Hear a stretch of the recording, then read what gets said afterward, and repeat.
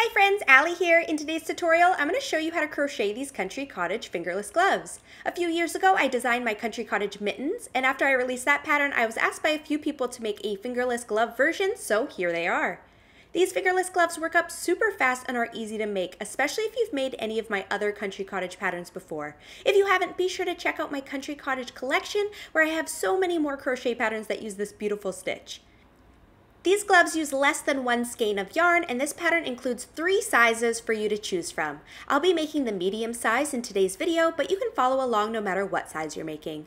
You can find the free written pattern for the Country Cottage fingerless gloves on my website, theturtletrunk.com, or get the ad-free printable PDF from my Etsy shop and Ravelry. I'll post links to all of those places in the description box down below. Now, if you're ready to get started, let's head over to our size chart and supply list, and let's get making. Here is our size chart. There are 3 sizes to choose from: small, medium, and large. The instructions on the screen will be in order from smallest to largest, and it's always best to measure the hand first so you know exactly what size will work best for you. And it's always a good idea to check your gauge first to ensure proper sizing. For today's pattern, you will need medium 4-weight yarn. I'm going to be using Lion Brand yarn Wool Ease. For the small size, you'll need about 80 yards to make 2 gloves. For the medium size, you'll need about 110 yards, and the large size, you'll need about 130 yards. You'll also need a 5mm or H crochet hook, scissors, and a yarn needle.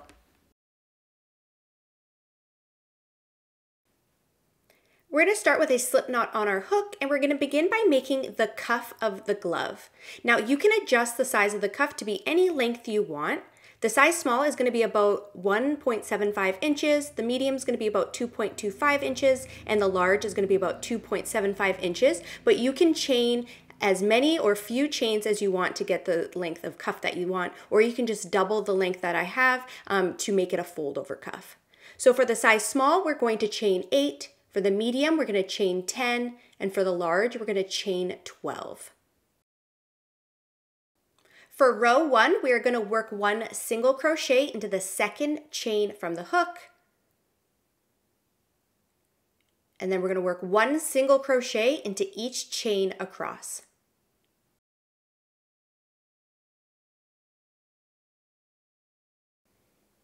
At the end of row 1, the small size should have a total of 7 stitches, medium will have 9, and large will have 11. Now we're going to chain 1 and turn. Now we're on to row 2. For row 2, we're going to be working our single crochets in the back loop only. So if you look at the top of your stitches, you'll see 2 loops on the top. The one closest to you is the front loop, and the one furthest away is the back loop. So we're going to work a single crochet in the back loop only in each stitch across.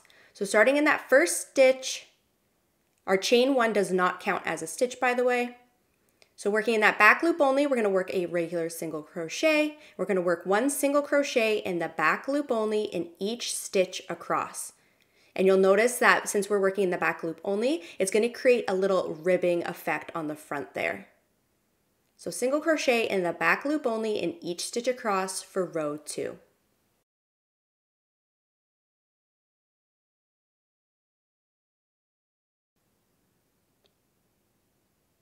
At the end of row 2, our stitch count is the same: 7 for small, 9 for medium, and 11 for large. Now we're going to chain 1 and turn. And for rows 3 on, we're just going to repeat what we did for row 2. Single crochet in the back loop only in each stitch across, chain 1 and turn. So for the small size, you're going to work a total of 20 rows. For the medium size, you're going to work a total of 24 rows. And for the large size, you're going to work a total of 28 rows.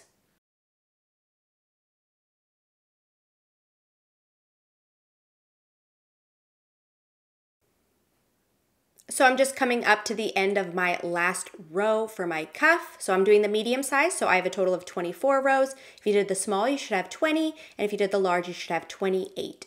So I'm going to chain 1, and I'm going to fold my cuff over, bringing the short sides together. And then I'm going to slip stitch into the last row I worked and into our foundation chain to join the ends. So insert your hook into that last stitch that you worked, and then into the corresponding foundation chain like so, and then I'm going to loosely slip stitch. So you're just going to pull your yarn through and then pull it through the loop on your hook like so. Trying to keep your yarn loose. You don't want it too tight or it's really going to cinch up your cuff right there. So try and keep your stitches loose here. And we're just going to work one slip stitch into each stitch across, working through the last row we worked and our foundation chain from the beginning. So for the size small, you should work a total of 7 slip stitches across. For the medium, you should work a total of 9 slip stitches across. And for the large, you should work 11 slip stitches across.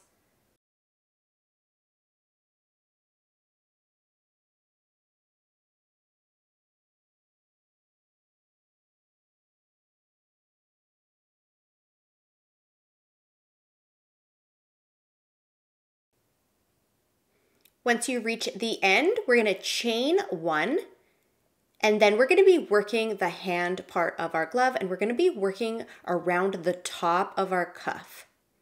So as I work this first round, I'm going to be working around this tail end I have here. You can either weave that in now, weave it in later, or just work around it now so that you don't have to weave it in at all.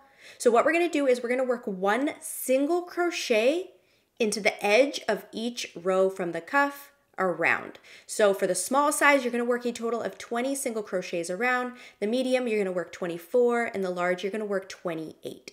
So as you can see, the ribbing effects, that's 2 rows between the ribbing. So you want to work 2 single crochets between each of the ribbings. So I'm going to work that first one right where I had chained 1, and then you'll see me working around that tail end there. Something else I want to point out is you want to work your stitches where you have 2 loops you can work into. You don't want to insert your hook where there's only 1 loop, or else that's going to cause holes where you work that stitch. So try and grab spots that have 2 loops. So far I've worked 2 single crochets. Now I'm going to move on to the next row and then the one beside it, and we're just going to work 1 single crochet into the edge of each row from the cuff all the way around. So for the size small, you're going to work a total of 20 single crochets. The medium, you're going to work 24, and the large, you're going to work 28.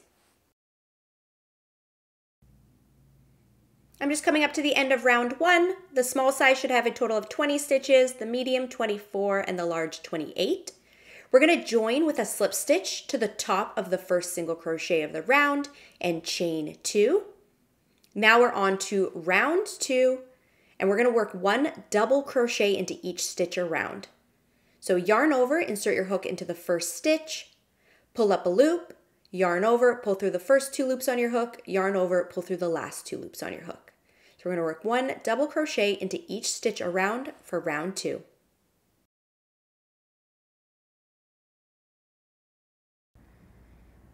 At the end of round 2, we're going to join to the top of the first double crochet with a slip stitch and chain 2. Now on to round 3. We're going to work 1 double crochet into the first stitch,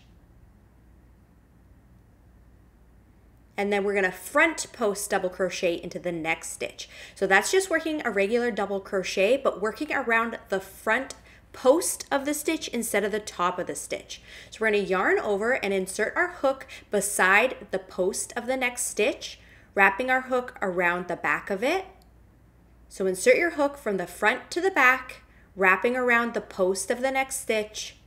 Then you're going to yarn over and pull up a loop, yarn over, pull through the first 2 loops on your hook, yarn over, pull through the last 2 loops on your hook. So now we're just going to repeat the last 2 stitches all the way around. So double crochet into the next stitch, and then front post double crochet into the next.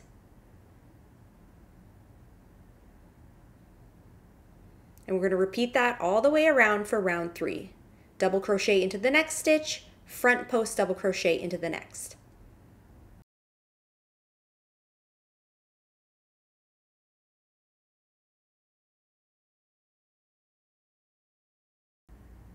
I'm just coming up to the end of round 3. Your last stitch of round 3 should be a front post double crochet.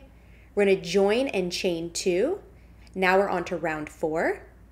For round 4, we're going to work a front post double crochet into the first stitch and then a double crochet into the next stitch. So we're going to be working our front post double crochet in the double crochet from the previous round, and then our double crochet in the front post double crochet from the previous round.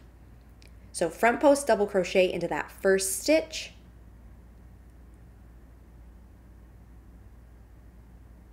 then double crochet into the next. And we're going to repeat that all the way around for round 4. Front post double crochet into the next stitch, double crochet into the next stitch.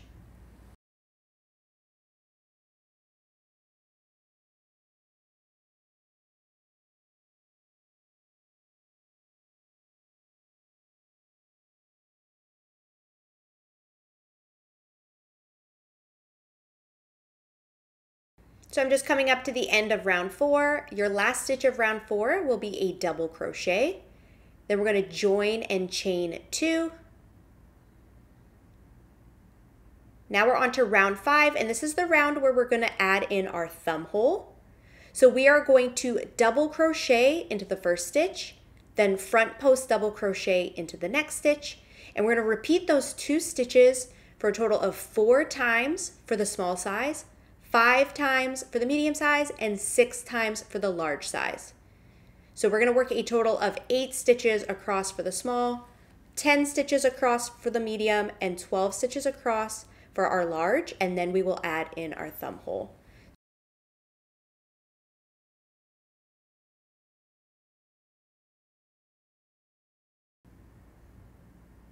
So for the small size, once you've worked 8 stitches, the medium you've worked 10, and the large you've worked 12. Now we're going to add in our thumb hole. So we're going to chain 4,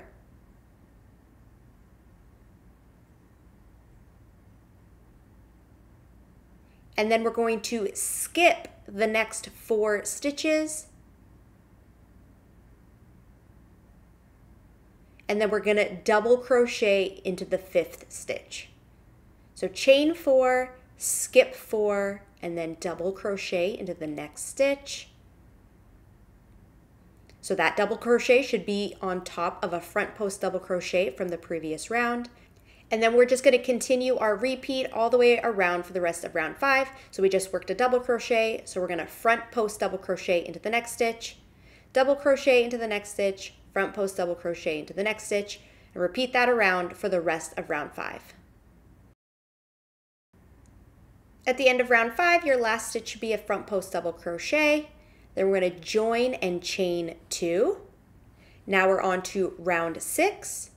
So we're going to front post double crochet into the first stitch, double crochet into the next stitch, and we're going to repeat that until we get to our thumb hole. So that'll be a total of 4 times for our small size, 5 times for the medium, and 6 times for our large.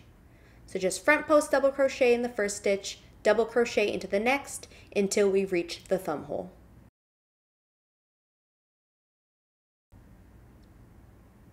So your last stitch before the thumb hole will be a double crochet. Now working in the back bump of that chain 4 we had worked in the previous round, we're just going to double crochet into each chain.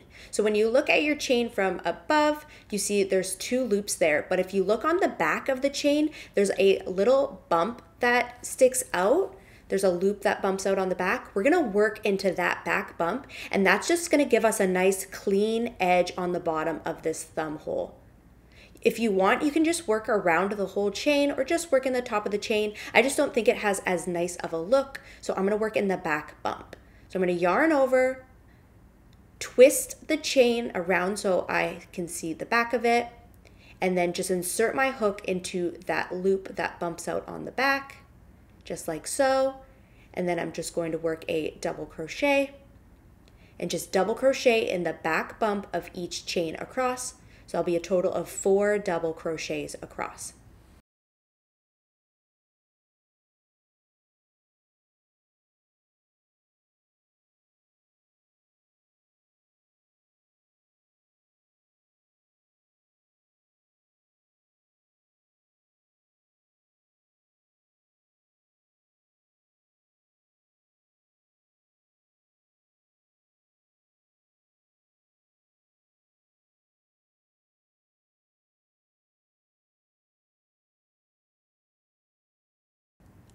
Once you've worked the 4th double crochet in the chain, we're going to go back to our repeat. So we're going to front post double crochet into the next stitch and then double crochet into the next stitch.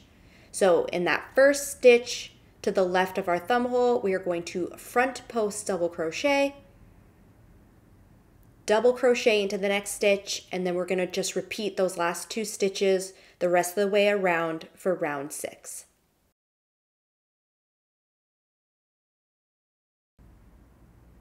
So I'm just coming up to the end of round 6. Your last stitch of the round should be a double crochet. Then we're going to join and chain 2. And then we're just going to go back to repeating round 3 and 4. So for round 7, we're going to double crochet in the first stitch, front post double crochet into the next stitch all the way around. Round 8, we're going to front post double crochet in the first stitch and then double crochet all the way around. And we're just going to repeat those 2 rounds. So if you're making the small size, you're just going to work 2 more rounds. If you're making the medium size, you're going to work 3 more rounds. And if you're making the large size, you're going to work 4 more rounds. So we're just going to continue around, and I'll catch back up with you when we reach the last round. So I'll catch back up with you at the end of round 8 if you're making the small size, the end of round 9 if you're making the medium, or the end of round 10 if you're making the large. So I'm just coming up to the end of my repeat rounds. At the end, I'm going to join and chain 1. Now you should be on round 9 for the small, round 10 for the medium, and round 11 for the large. I'm just going to work 2 more rounds to make a border around the top of my gloves. If you wanted to make your gloves much longer though, you can keep repeating rounds 3 and 4 as many times as you'd like. But for this round, I'm going to start my border, so I'm just going to work 1 single crochet into each stitch around.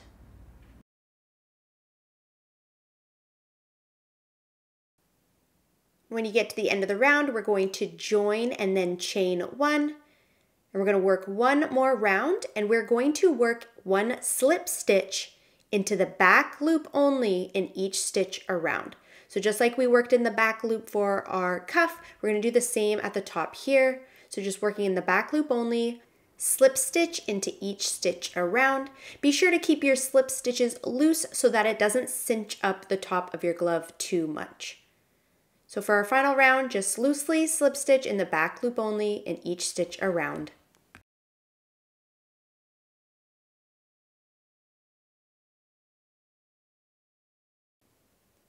When you reach the end of the round, we're going to join to the top of the first stitch. Then you can cut off your yarn, leaving a long enough tail that you can weave it in on the inside. Once you're done weaving in your ends, you can follow the instructions again from the beginning to make your second glove, and then we're all done. And here are my finished Country Cottage fingerless gloves. Thank you so much for watching. I really hope you enjoyed this tutorial. Don't forget you can find this free written crochet pattern and many more free patterns on my website, theturtletrunk.com. If you enjoyed this pattern, please check out my Country Cottage playlist here on my YouTube channel for many more matching Country Cottage designs. Thanks again for watching, and I'll see you next time.